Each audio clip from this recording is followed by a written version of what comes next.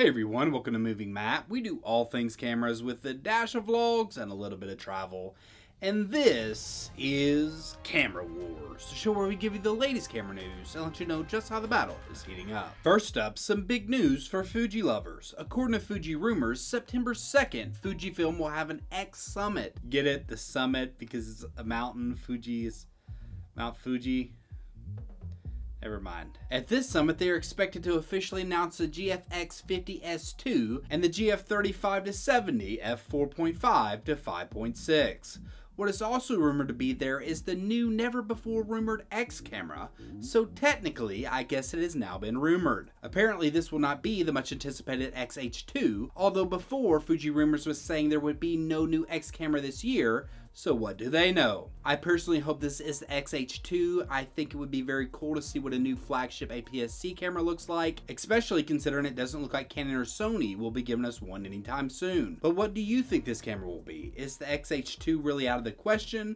Drop in the comment section below and let me know. Next up, we have some ridiculous amount of patents coming out of Canon. According to Canon Rumors, we have 3 lens patents, the first of which is the budget-friendly Canon RF 100-400 f5 to 7.1 IS USM.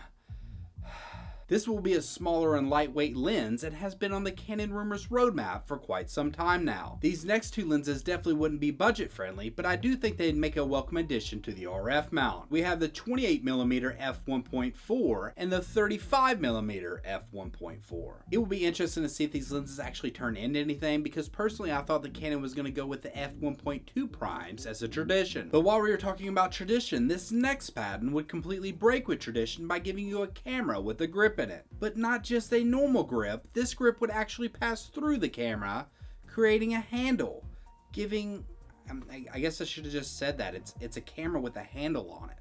It's like a hole with the handle. See, the donut hole has a hole in its center. While this design is, let's call it special, it also looks like a terrible use of real estate. You're telling me that the R5 couldn't fit a heat sink in, but this camera's supposed to let you put your fingers through it? Personally, I think this is just Canon getting a little creative and not something they will actually pursue. But what do you think? Does this actually make any practical sense? Do you think this is really something that's coming in the future? Drop in the comment section below and let me know. And while you're down there, hit that subscribe button so I don't feel rejected by over 90% of you. Next up, if you had any doubt that in the next 5 years your mother would have a better camera than you, Bloomberg is now reporting that the iPhone 13 Pro will have a portrait video mode. Using a combination of LiDAR and wizardry, they will give you the ability to simulate bokeh in real-time video. Now let's be honest, this feature will almost certainly be terrible, but it is interesting to see how far smartphone cameras have come and in a few years may actually be usable.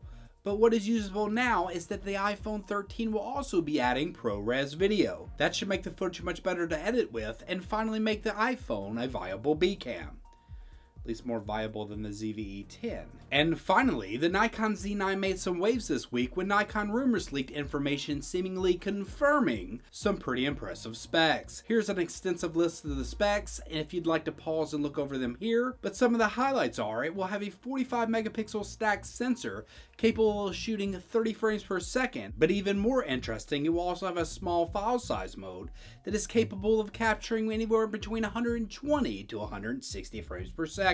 This feature sounds pretty unreal, and if the autofocus that now supposedly tracks cars actually works, Nikon may have a real contender. As we know already, this camera will shoot 8K, but we have no idea if this will have RAW support, and while the rumors are saying 8K 30, I think if they can get the processing power down, the bigger body can handle 8K 60. You're crazy, man.